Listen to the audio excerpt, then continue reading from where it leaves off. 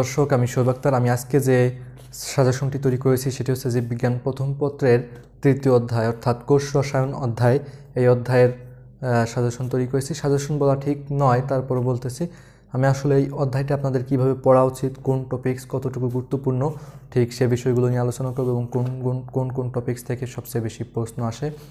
তো আমার বোর্ডে আমি প্রায় সব টপিকসই লিখেছি, যে টপিকসগুলো মোটামুটি হলেও কিছুটা হলেও গুরুত্বপূর্ণ, কারণ সৃজনশীলে কোনো কিছুই বাদ দেওয়া উচিত নয় বইয়ের। তারপর আমি চেষ্টা করব আপনাদের বুঝিয়ে দেওয়ার যে কোনগুলো কীভাবে পরীক্ষায় প্রশ্ন আসে কোথা থেকে। তো প্রথমে আসি কার্বোহাইড্রেট অংশ। কার্বোহাইড্রেট অংশ থেকে আপনাদের বিভিন্ন জিনিস পড়তে হবে। এখানে বইতে প্রথমেই কার্বোহাইড্রেট কী বা এই ধরনের কিছু সংজ্ঞা আপনাদের অবশ্যই জেনে রাখা প্রয়োজন, এগুলো সহজ।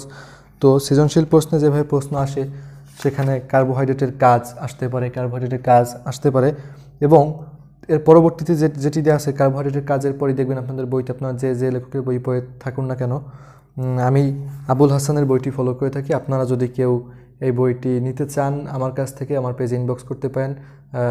দাগানো বই যদি কেউ নিতে চান, যে কোন কোন টপিকস ইম্পর্টেন্ট, কোন সম্পূর্ণ দাগানো বই, নতুন বই যদি কেউ কিনতে চান আমার কাছে ইনবক্স করতে পারেন পেজে অথবা আমার পার্সোনাল আইডিতে। আর তো আপনারা যে বই থেকেই পড়ুন না কেন, আমি যেভাবে বলি একটু মিলিয়ে নেবেন। এর পরবর্তীতে আসে যেটা কার্বোহাইড্রেটের শ্রেণীবিভাগ আছে, দেখবেন কার্বোহাইড্রেটের কাজের নিচেই কার্বোহাইড্রেটের শ্রেণীবিভাগ। তো এই কার্বোহাইড্রেটের শ্রেণীবিভাগ থেকে যেটি পড়বেন সেটি হচ্ছে প্রত্যেকটির উদাহরণগুলো খুব ভালোভাবে পড়বেন এবং কোনটিতে কত কার্বন আছে সেটি ইম্পর্টেন্ট, কোনটিতে কত কার্বন আছে এবং এগুলো শ্রেণীবিভাগ খুবই ইম্পর্টেন্ট। পরবর্তীতে এসে দেখবেন রাইবোজ এবং ডিঅক্সিরাইবোজের একটি পার্থক্য দেওয়া আছে, ছক দেওয়া আছে, এরকম একটা পার্থক্য বা ছক দেওয়া আছে। আপনারা যে বই থেকে পড়ছেন হয়তো সেখানে অন্য কোনো পেজে থাকতে পারে, বা এরকম একটা ছক রাইবোজ এবং ডিঅক্সিরাইবোজের সেই ছকটি আপনারা পড়ে ফেলবেন এবং সেই সাথে সাথে রাইবোজ এবং ডিঅক্সিরাইবোজের যে স্ট্রাকচার সেই স্ট্রাকচারটাও শিখবেন, কারণ স্ট্রাকচারটাই সবচেয়ে বেশি ইম্পর্টেন্ট। পরবর্তীতে সেটি হচ্ছে গ্লুকোজ, যে টপিক্সটি সবচেয়ে ইম্পর্টেন্ট সেটি হচ্ছে পরবর্তীতে গ্লুকোজ। এই গ্লুকোজ থেকে কিছুই বাদ দেওয়া যাবে না। গ্লুকোজকে কেন গ্রেপ সুগার বা আঙ্গুরের শর্করা বলা হয় এটা জানা দরকার। এছাড়া গ্লুকোজের উৎপাদন প্রস্তুতি, গ্লুকোজের বৈশিষ্ট্য, এখান থেকে প্রশ্ন আসতে পারে, অবজেক্টিভ বা লিখিত সব জায়গায় আসে। তারপরে গ্লুকোজের ব্যবহার এবং গ্লুকোজের স্ট্রাকচার। এই অধ্যায়ে আসলে অনেকগুলো স্ট্রাকচার আছে, আপনারা স্ট্রাকচারের উপর অনেক ভিডিও আছে ইউটিউবে, সেগুলো দেখতে পারেন। আমিও চেষ্টা করবো পরবর্তীতে করার যদি আপনাদের প্রয়োজন হয়। তো স্ট্রাকচারগুলো দেখবেন, এই যে বিভিন্ন স্ট্রাকচার দেখুন, স্ট্রাকচার আছে, বিভিন্ন স্ট্রাকচারগুলো দেখবেন। এর পরবর্তীতে আসেন ফ্রুক্টোজের ব্যবহার আছে যে কনফেকশনারিতে ব্যবহৃত হয়, এটা জেনে রাখবেন ফ্রুক্টোজ। আর ফ্রুট সুগার বলা হয় একে, ফ্রুক্টোজকে বলা হয় ফ্রুট সুগার, আর গ্লুকোজকে বলা হয় গ্রেপ সুগার। দেখবেন গ্লুকোজে প্রথম গ, গ্রেপ সুগার প্রথমে গ, দুটোরই গ, আবার ফ্রুক্টোজ প্রথমে ফ, ফ্রুট সুগার প্রথমে ফ। এভাবে মিলিয়ে মনে রাখতে চেষ্টা করতে পারেন। যা হোক, ওগুলো পরবর্তীতে আলোচনা করা যাবে। আপাতত যেহেতু সাজেশনের ভিডিওটি, সেই অনুযায়ী আমরা এগোই। পরবর্তীতে আসেন সেটা হচ্ছে আপেক্ষিক মিষ্টতা। আমার বইটি তো অনেক দাগানো, আসলে আপেক্ষিক মিষ্টতা যদি দেখেন, এই যে আপেক্ষিক মিষ্টতা, সুক্রোজে 100, গ্লুকোজে 74, ফ্রুক্টোজ 173, এরকম আপেক্ষিক মিষ্টতা একটাই আছে, ওটা পড়ে ফেলবেন অবজেক্টিভের জন্য। পরবর্তীতে আসবেন সুক্রোজের ক্ষেত্রে যেটি আসবে, সুক্রোজকে কেন রিডিউসিং সুগার বলা হয় না, সুক্রোজ কেন রিডিউসিং সুগার নয়, এটা খুব ইম্পর্ট্যান্ট একটি প্রশ্ন, সৃজনশীলে আসতে পারে। সুক্রোজ কেন রিডিউসিং সুগার নয়, এক্ষেত্রে আপনাদের সুক্রোজের স্ট্রাকচারটা জেনে রাখা দরকার, কারণ পরীক্ষার খাতায় স্ট্রাকচার যত দেবেন তত আপনার ভালো নাম্বার পাওয়ার সম্ভাবনা বেড়ে যাবে। এছাড়া সুক্রোজের বৈশিষ্ট্যটা কিছুটা পড়তে পারেন, যেমন গলনাঙ্ক 188 ডিগ্রি সেলসিয়াস, এটা মনে রাখবেন।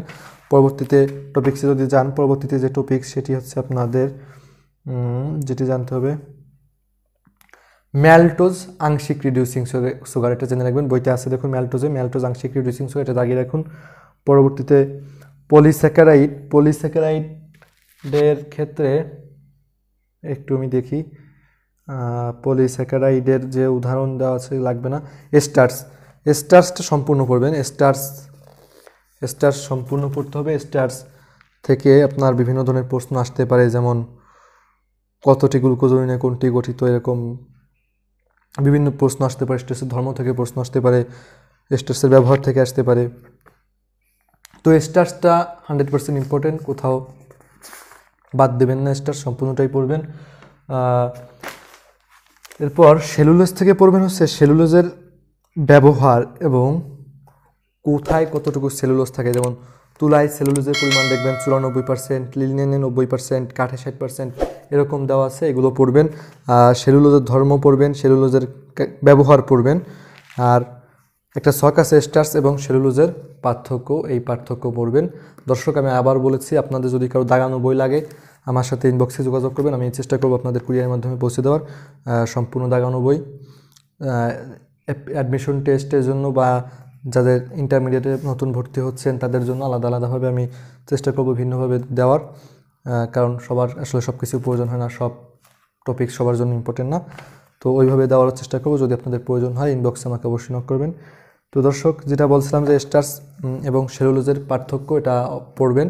এর পরবর্তীতে আসি আমরা গ্লাইকোজেন টপিক্সটা, এক্ষেত্রে গ্লাইকোজেনের ধর্মের উপর পর্যন্ত পড়বেন। গ্লাইকোজেনের ক্ষেত্রে ধর্মের উপর পর্যন্ত পড়বেন, ধর্মটা একটু জেনে রাখার দরকার, জেনে রাখলে সমস্যা নেই। আর এরপর আমি অ্যামিনো অ্যাসিডে চলে আসবো। অ্যামিনো অ্যাসিডের ক্ষেত্রে যেটি আছে অ্যামিনো অ্যাসিডের বৈশিষ্ট্যটা পড়বেন, অ্যামিনো অ্যাসিড কয় প্রকার কী কী এগুলো একটু জানা দরকার।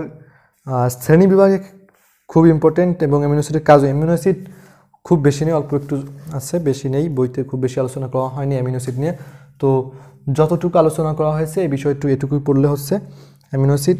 আর পরবর্তীতে যদি আমি আসি যে অ্যামিনো অ্যাসিডের কাজ তো পড়বেন, হ্যাঁ অ্যামিনো অ্যাসিড যা আছে পড়লে হচ্ছে প্রোটিন।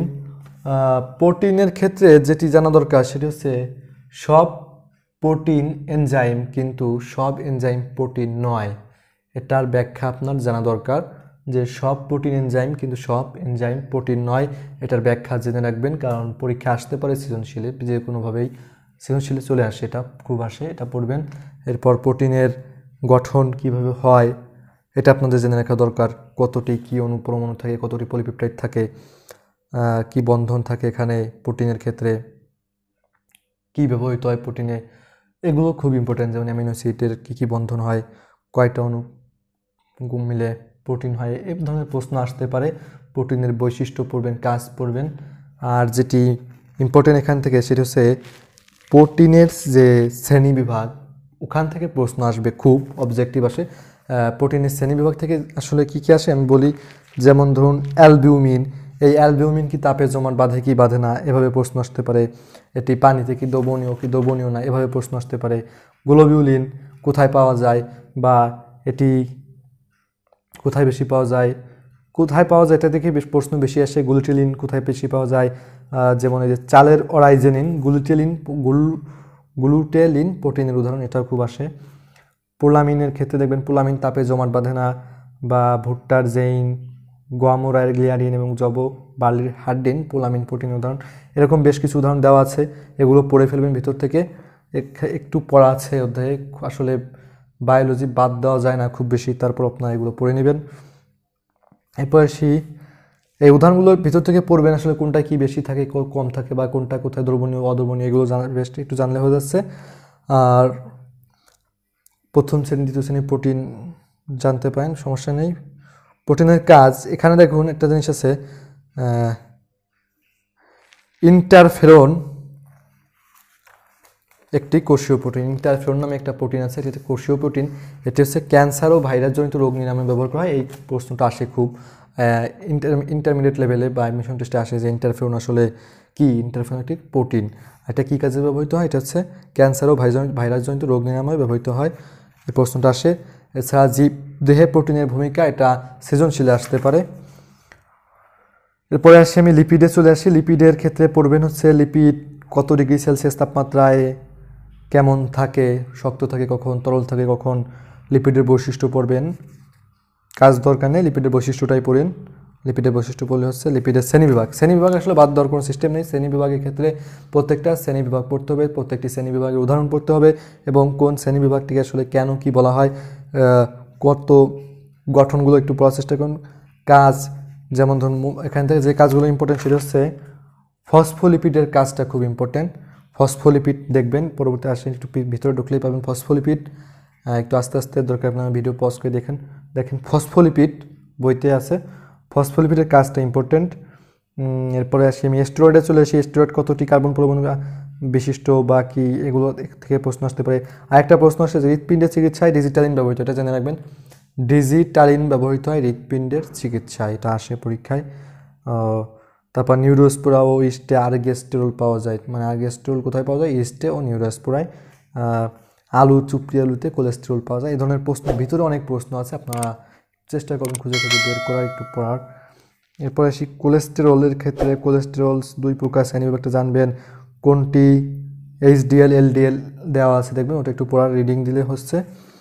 এরপর আসি ক্যারোটিনয়েডস, খুব ইম্পর্টেন্ট। ক্যারোটিনয়েডস দেখবেন একটাই আছে, যে ক্যারোটিনয়েডস ইম্পর্টেন্ট, ক্যারোটিনয়েডস। আর ভিটামিন আছে কিছু,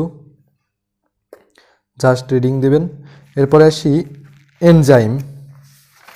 তো এনজাইমের ক্ষেত্রে যেটি, যে এনজাইমের বৈশিষ্ট্য পড়বেন। এনজাইমের দুটি বৈশিষ্ট্য আছে, একটা হচ্ছে ভৌত বৈশিষ্ট্য আর রাসায়নিক বৈশিষ্ট্য। ভৌত বৈশিষ্ট্য যেটা দেওয়া আছে সেটি সবচেয়ে ইম্পর্টেন্ট। এরপর রাসায়নিক বৈশিষ্ট্যটা একবার দেখলেন, সমস্যা নেই। এনজাইমের নামকরণটা জানতে হবে, কীভাবে নামকরণ পদ্ধতি, সৃজনশীলে চলে আসতে পারে যে কীভাবে নামকরণ করতে হয় এনজাইম। আর প্রস্থেটিক গ্রুপ, কোফ্যাক্টর, কোএনজাইম, এইটুকু খুব important. Prosthetic group, cofactor, coenzyme খুব ইম্পর্টেন্ট। এই যে প্রস্থেটিক গ্রুপ, কোফ্যাক্টর, কোএনজাইম, এনজাইমের ক্ষেত্রে এই যে প্রস্থেটিক গ্রুপ খুব ইম্পর্টেন্ট। আর এনজাইমের কাজের কৌশলও আসে পরীক্ষা, অনেক প্রায় আসে এনজাইমের কাজের কৌশল, জানে থাকা দরকার।